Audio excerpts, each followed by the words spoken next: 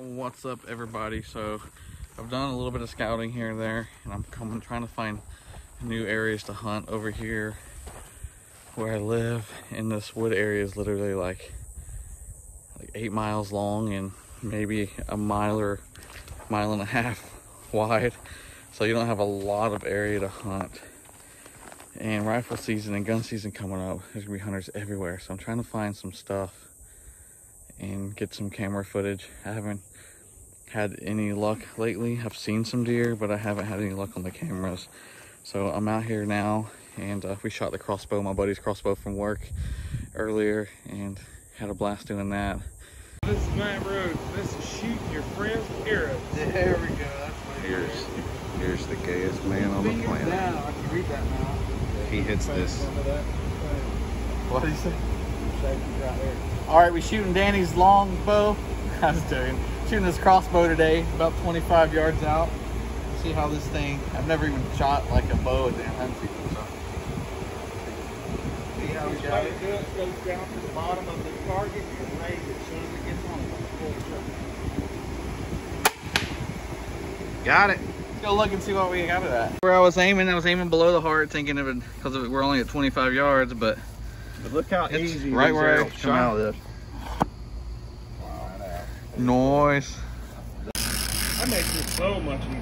God dang. Oh, you can't pull it like that, and then does it lock? You gotta pull it up, yeah. Oh, you're left-handed. Yes, sir. Yeah, see now your safety.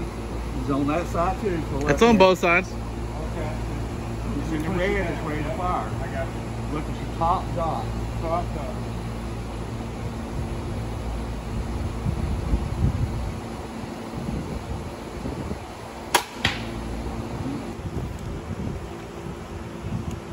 Right there makes hunting easy with a bow now.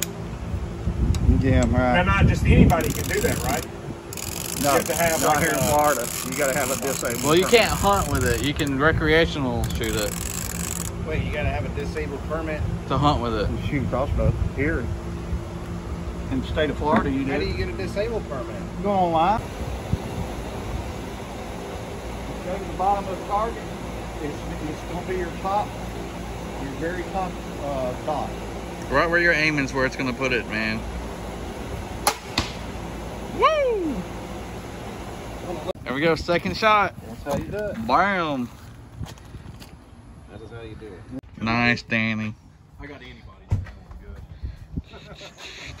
He had arthritis in his shoulder, so he gets to shoot a crossbow now while he's hunting. So, wish I could do that. I might get a bow next year and try to do some archery hunting. But I'm out here now, it's in July, and I'm just looking around, walking through, trying to find some stuff.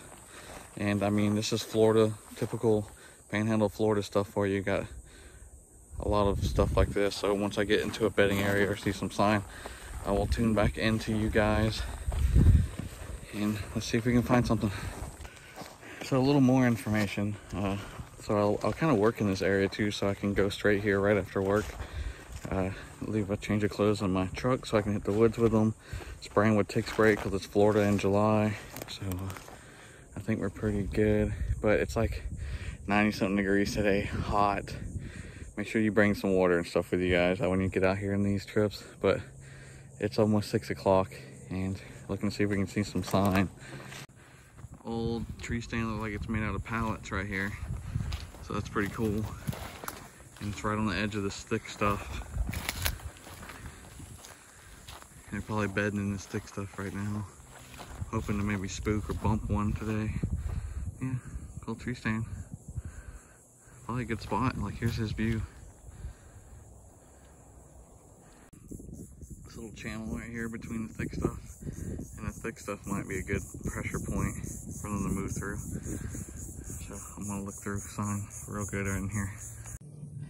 Looks like a doe or fawn print right there. It's pretty lightweight. So I'm gonna follow it backwards. See what we can find. That's not a game path, that's actually a bike trail. I think a lot of wilderness bikers ride through here. But it serves really good as a game trail. You'll walk these and you'll actually see some good tracks. So I'm focusing on this side of this road today, so we're gonna go back in down this trail, see if we can see some sign and go back in. Let's see what we got. A lot of sign right through here. Thick stuff. I'm a little bit in the thick stuff now, walking through here. It's all like mud and soggy. And you can hear the water squishing through the grass when you step on it. I'm going as far as I can. Hopefully we'll get on any snakes. It's like a good bed there.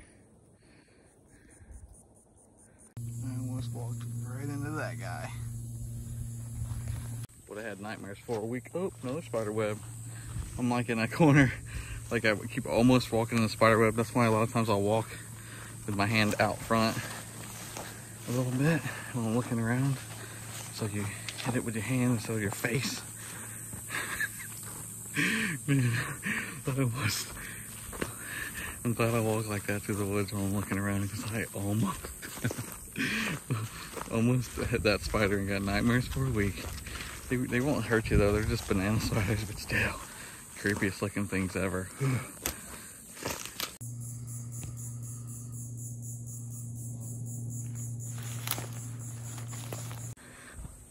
Okay, it's round 2.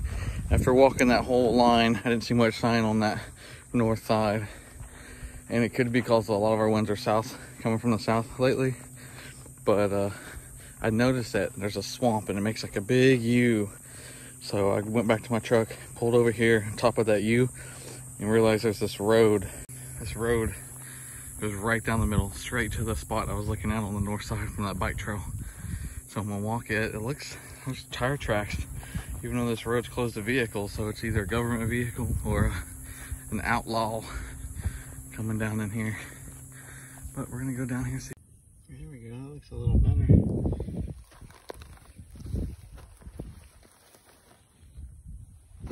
I'll follow these for a little bit.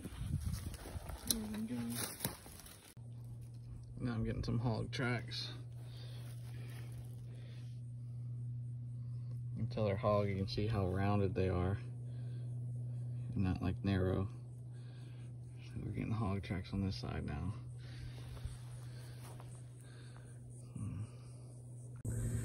All right, back at the truck. We probably got about 15 minutes of daylight left. South end, I think I am gonna have to make that loop and go in and do just to see.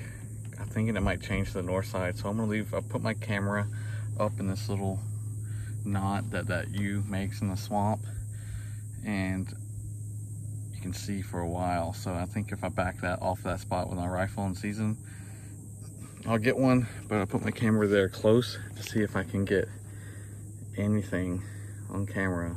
There wasn't a lot of activity on the north side of that swamp, but on the south end there was a ton, bedding and everything. I should put my camera there. But I got a feeling wintertime we get a lot of north winds, so I got a feeling they're gonna swap sides. So that's why I came back around. This video was probably very, very boring. I apologize, but figured I'd start throwing some scouting videos and other stuff in there for me getting ready for hunt season. But I did find something really cool, guys. I found this little skull. Looks like maybe a fawn. The coyote probably got it. But I thought that was a pretty cool find. I found that skull going into the original spot. I didn't even have my phone out to film yet, but found that out in the woods. It was a pretty good little find. Seen a lot of deer tracks on the way back in. I've seen some deer tracks right out here. There's that road that leads back into there. But you can see out the clearing, there's a lot of skinny trees. I don't know, found like 3 or 4 big trees to put my tree stand in. But I think if I come out here bow hunting, I might have to hunt it from the ground. I don't know, maybe stick to the roads and put up a tent, pop-up tent, blind, and see what I can get. But if you guys got any tricks and tips for me over here in swampy Florida, let me know.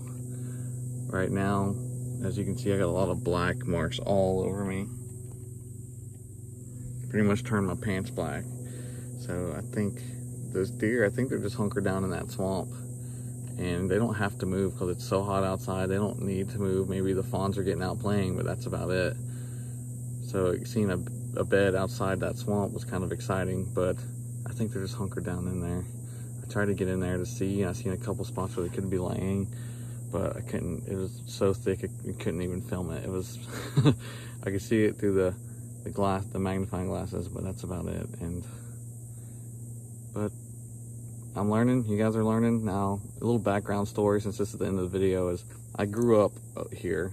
Never hunted this area. I've always hunted Eglin Air Force Base, and I dog hunted. So we used beagles to hunt the deer, and this is all pretty much new to me, doing this again out here scouting. Now, I've walked plenty of woods with dogs. I know what to look for and where to find them, so that came easy to me. But now I got to worry about wind. I got to worry about all sorts of stuff. So that's gonna take a getting used to, but I think we'll get one this season. I'm hoping we do. And I hope you guys enjoyed this video. Hit that thumbs up. Until next time, get out in the outdoors, have some fun, drink a lot of water.